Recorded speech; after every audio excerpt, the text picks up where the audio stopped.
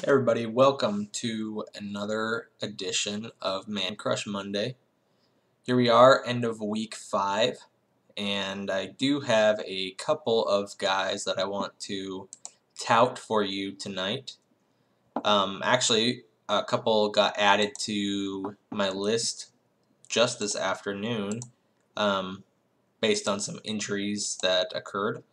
So before I get into that, I want to go with, I think, one of the more obvious choices this week on the waiver wire, and that's Chicago Bears wide receiver Cameron Meredith. Now, he may have already gotten picked up prior to this week in several leagues, but I know in a couple of my leagues he's still out there on the waiver wire, and he's definitely worth an add. This week he had 9 receptions for 130 yards and a touchdown, was targeted 12 times.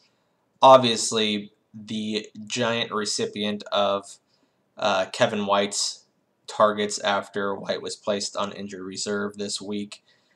Cameron Meredith does have great size for an outside wide receiver. He's 6'3", 207 pounds.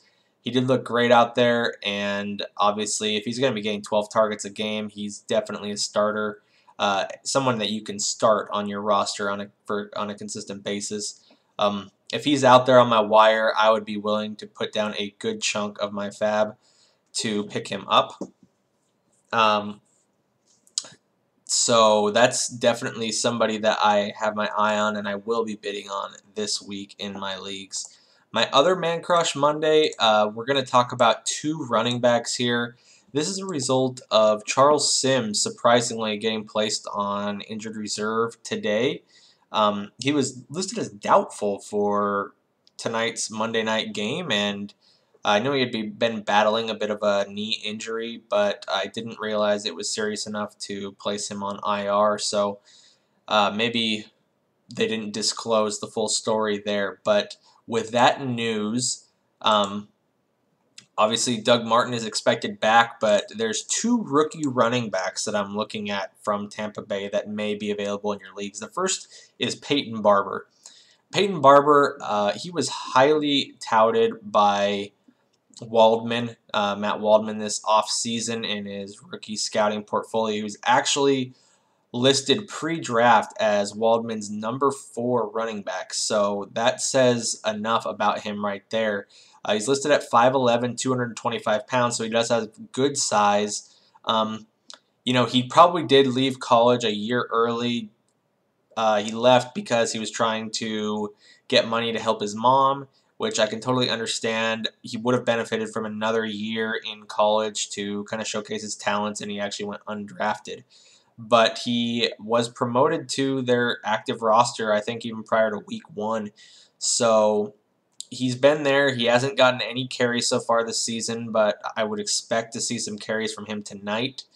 So that's definitely a guy that I would be looking to add. He has way more upside than Jaquiz Rogers does, and so Jaquiz, if you're in a pinch, you may grab him, but that's not somebody that I'm looking for the future. This Man Crush Monday series is kind of about finding guys that could be viable assets on your roster for a long period of time. So Peyton Barber is the first one of those. The other running back is the guy who actually just got promoted because of the Charles Sims injury, and that's another undrafted rookie, Russell Hansbrough.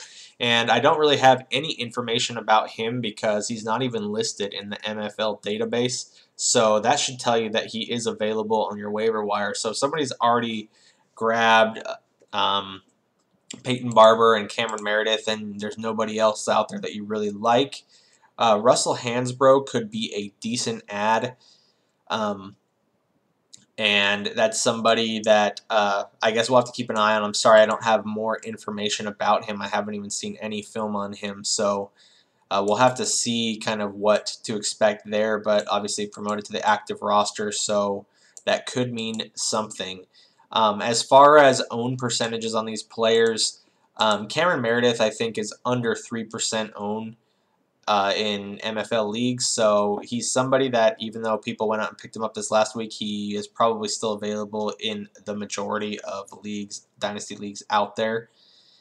And Peyton Barber, I didn't see his own percentage, but I would expect that it's 5% or below as well. He's not somebody that a lot of people are holding on to. So if you've got extra roster spots, obviously those are guys that I'm looking at this week for sure. I was actually already able to add Peyton Barber to my roster because the Monday night game has not yet kicked off. And I just deactivated Charles Sims to injured reserve.